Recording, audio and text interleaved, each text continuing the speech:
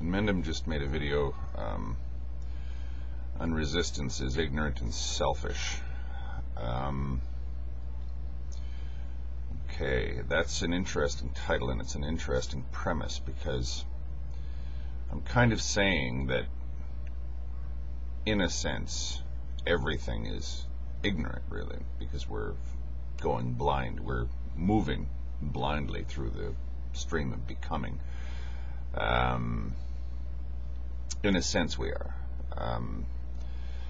Because even if we sort of take the conventional view of time, i.e. you're looking through the rear window of a forward-moving car and you're seeing events unfold this way,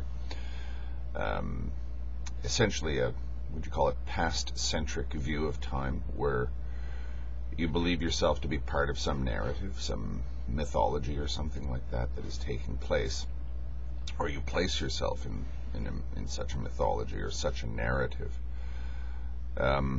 in order to cope with the present and the future, in order to not go insane when you stare into the stream of becoming. You create an anchor that is based upon an interpretation or a categorization, or I guess I would call it perhaps a narrative of the past. You say things work this way in the past, so I'll project that past onto the future and try and navigate it that way, which strikes me as an effective way to navigate the present and the future, but it doesn't really establish any truths. It doesn't really tell you what's happening. You're just trying to get through the day, as it were. Now, I would call that a species of ignorance as well, because the past doesn't really exist in the sense that we understand existence, nor does the future. And if the past and the future don't exist because you can't see them anywhere, you can only project them from a vantage point that is neither past nor future, i.e. some vague fulcrum that is kind of, or I shouldn't say vague, but some fulcrum that's only vaguely understood. You know, some people would describe it as an eternal present or whatever. That's the way it's generally described in, the Eastern way of looking at things. You're in an eternal present. There's only now. There's only existence itself. Now, this existence itself is, in a sense, a contrived ignorance if you accept the linear or the narrative view of time. Because you're deliberately blanking out what you believed at some point to be knowledge. You're deliberately blanking out the past, or at least in terms of truth, in terms of the truth of it, to sort of see what reality actually is. And again, the assumption is, and I kind of agree with Zapfi on this, that if you actually see the truth for what it is, it might drive you insane or even kill you. So, unresistance to this might be ignorant and stupid from a certain perspective, but I would argue that it's very difficult in that context to do something that isn't ignorant, and in fact it's acknowledging your own ignorance, and it's acknowledging your own limitations as a human being. Know thyself, know that ye are a man and not a god. We only have the point of view that we have. We only have the tools that we have, and the tools that we have are artifices that allow us to navigate things, but it doesn't mean that they're real. Just because I use numbers to, the classic case, split the atom, doesn't mean that the decimal system exists. I haven't established any truth. I've just gotten a result. There's a difference. Again, it's the old thing when people draw a distinction between science and technology. Science is based upon truths. Technology is based upon results. And selfish. Okay, unresistance is ignorant and selfish. Okay, then I would like to sort of understand what a non-selfish act would be. How could you possibly do something that isn't selfish? How could you be sure that what you're doing isn't selfish? How do you know your own motives? How do you know why you do anything? if we say that unresistance is ignorant and selfish, okay, then show me a selfless thing to do. I don't think that such a thing exists, at least when we juxtapose it or contrast it with a selfish act. I find it very hard to imagine an act that doesn't in some way benefit somebody. Just take any act in any way, and you can spin a scenario in which somebody's going to benefit from it. By the same token, give me any act that anyone ever does, and I can spin it to make it look selfish, or to even actually not make it look selfish, but make it actually selfish. In this way, it's selfish. I don't know if I ever mentioned this. I took a theology course in university, and I asked a guy who wanted to be a missionary in this. I said, are you doing this for your own edification, or are you doing it for their benefit? And, kind of a nasty curve to throw at somebody, but I was a younger man, and I didn't quite grasp what I was doing, messing with people's minds like that, I think. But I really threw the guy for a loop, and I hope he got over it. I never really, because we had that discussion, and I seemed to be upsetting the guy. So people think that I'm annoying now. I've always been this way. I've always had the tendency to be a devil's advocate. So, how do you identify a selfless versus a selfish act? I don't know if you can. Because nothing is absolute in one sense or another. You can say that in some ways, if we accept these assumptions, that's a selfish act. But in some ways, if we accept this different set of assumptions, it's a selfless act.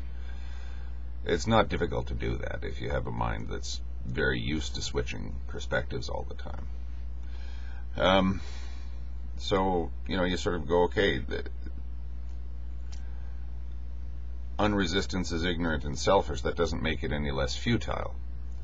Inmendham said, okay, you're appealing to futility, and I can say, well, perhaps yes, because if you're going to tell me not to be selfish, I want you to tell me how to be selfless. I don't think that can be done in a pure sense. Even on a continuum, I'm not sure that you can be so certain. And a fascinating story of that is, and it helps if you're a Catholic that's been sort of, or I would say a Catholic that's able to step out of their Catholicism, I suppose, the way I have, or I think I have. When you look at this story, The Messenger, about Joan of Arc, who really wants to be moral, who really wants to be a good person. She gets carried away by this desire. And then her perspective is ruthlessly and rather brutally altered by somebody or something or a vision or whatever, and suddenly, all this time I've been acting totally selfishly, and I thought it was selfless.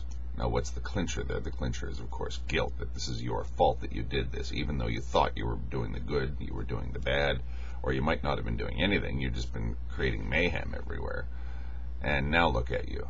You thought that you were willing to go right to the wall in defense of your own principles, and what you were doing was just creating a wreck. And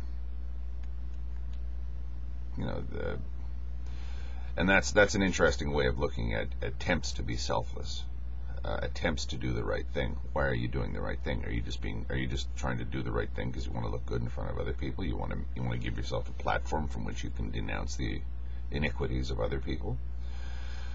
One always, suspects that the grand denunciator really is denouncing other people to prove what a great guy he is. So again, you can't prove this, though, but you can't, any more than you can prove that what I'm doing is selfless. You can't say that what I'm doing, you can't show that somebody else is doing something selfish, but because the very act of pointing at them and saying that's a selfish person could be a selfish thing to do. So, the assumption that selfless good, selfish bad is problematic at the very least. What act is selfish and what is selfless? Good luck with that one. Or if you're ignorant, what is non-ignorance? What did Zappi's cavemen actually see? What did he see when he opened his eyes to what was happening around him? What did Arjuna see when he saw Krishna's universal form? What does Plato's caveman see when he's tossed up into the bright light? How does he explain that to the other prisoners? What did he actually see? What does it mean to stare reality in the face? It was a fascinating comment on my previous video, something that I hadn't thought of, but it's one of those little, I don't know, they're colloquially called brain farts, I guess, that really tend to get me thinking. What if our brains are mere filters? What if they don't create anything? They're just keeping out all the stuff that will overwhelm us, the way Zappi's caveman was overwhelmed, or Plato's cave dweller would be overwhelmed if he's tossed out into the sun. What if it's just a filter to prevent us from going mad, simply by preventing us from staring directly into the face of existence? That's an interesting thought, and it kind of dovetails neatly with what I tend to think, and what I think dovetails neatly with that theory, I guess. Or it's also the you can also look at it the other way in terms of the idea of the herd versus the Übermensch, or the herd versus the non-herd, or whatever you want to say. The herd needs its mythologies and its narratives and everything like that in order to avoid going insane. It needs its ignorance. And in fact, it really gets angry when you challenge its deliberately inculcated ignorance, or its deliberately inculcated sense of narrative, sense of anchoredness. So yeah, it's possible that you can say that that's not necessarily a sane view of things. Phoenix Chastain and I were discussing what really is sanity in this context. How can we really say that somebody is mad or not mad in this context? We've all heard of the divine madman. There's plenty of that around in the various mythologies of, or I shouldn't say mythologies, but the various allegories of what it means to actually come awake and see reality for what it is. So what is a non-lunatic? What is a sane person supposed to actually seem like? And who gets to decide? Who gets to decide what the fundamental underlying reality of the situation is that those disagreeing with must be branded insane? Well, I would say that that's the Grand Inquisitor who gets to do that in one form or another, or the head of the KGB, or the head of the Gestapo, or something like that. These are just people who say this is reality, and anyone thinking otherwise is insane, simply wrong, and we can't let their wrongness be spread around.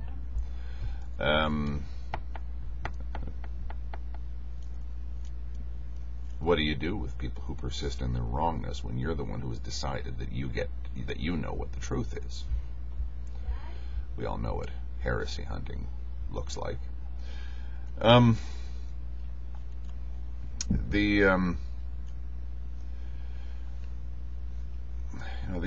Another objection is, it's like 99 people out of 100 would disagree with this point of view, and I don't disagree with that statement. 99 people out of 100, and I'd say the proportion is probably higher, would, if they listened to this conversation or this monologue that I keep making, would conclude that I'm insane. Now, I'm not worried about that. I discuss this with whoever wants to listen, and I'm sure lots of people do conclude that I am. I don't care.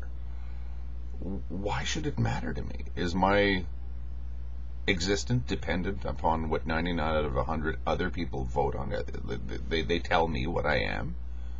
They get to tell me what correctness is, and that I'm wrong, and that the only way that I can find out what is true is by asking for the 99 people to tell me what it is? No way. I'm never going to do that. That's a lost hope. I'm going to get thrown to the lions or burnt at the stake probably before I do that, and not because I'm a particularly brave person, but simply because I don't think that my mind is put together that way, or if I am actually broken in that regard, it would be more like Winston Smith finally being broken by the party in 1984. I just won't be the same person anymore. So, you can force me to parrot the party line or whatever, but I can't see any way in which the herd could actually break me in any real sense and remain myself.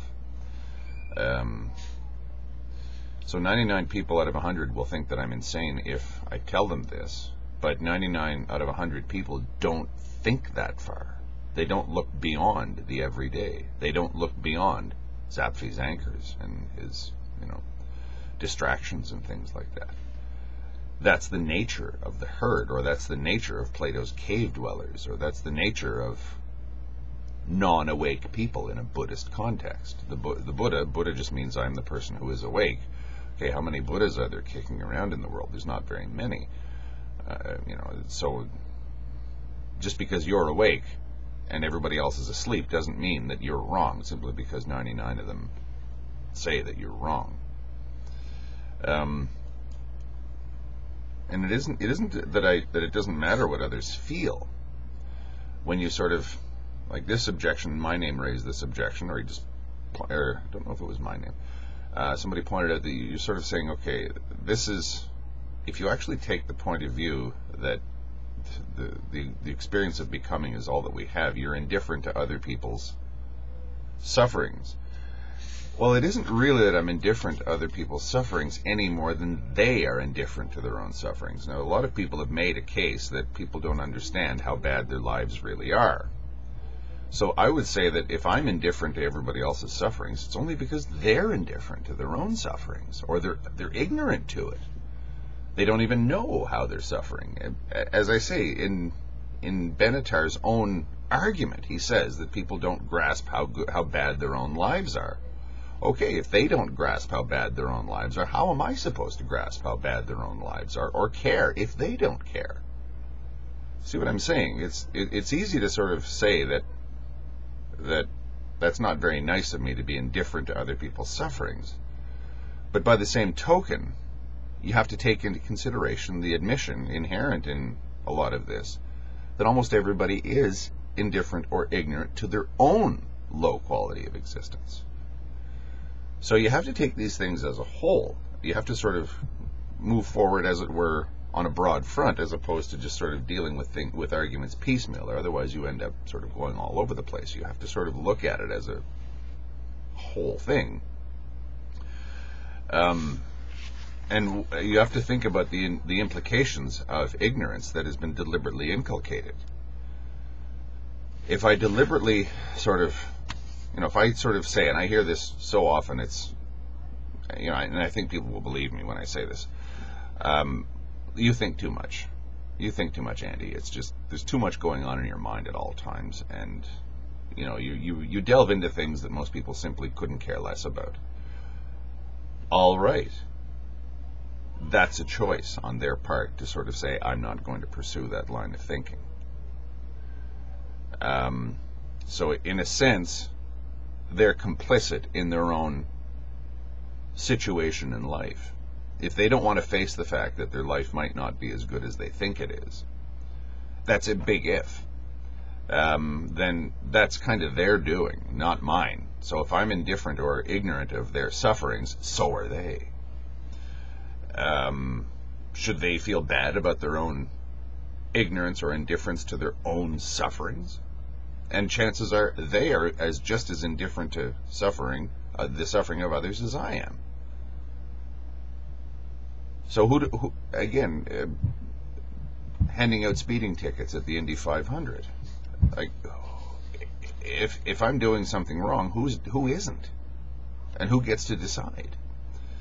So where again, it does seem to go right back to, you're left with analyzing the brute reality of existence, and you have to say, what aspects of this can I control? What aspects of this are under my control? What aspects of this are determined, and what aspects of reality are